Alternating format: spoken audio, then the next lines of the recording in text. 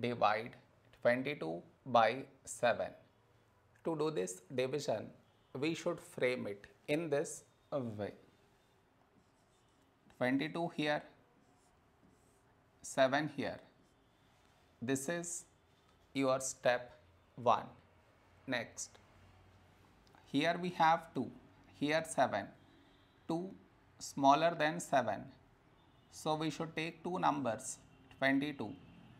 A number close to 22 in 7 table is 7 3s 21.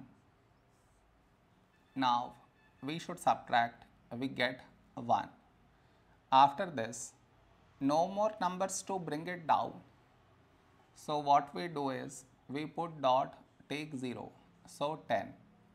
A number close to 10 in 7 table is 7 ones 7.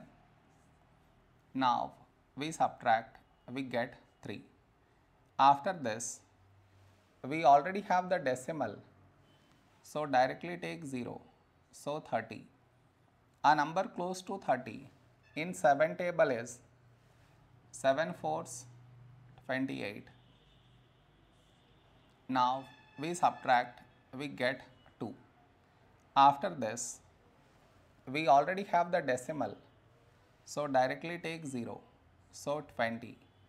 A number close to 20 in 7 table is 7 twos 14.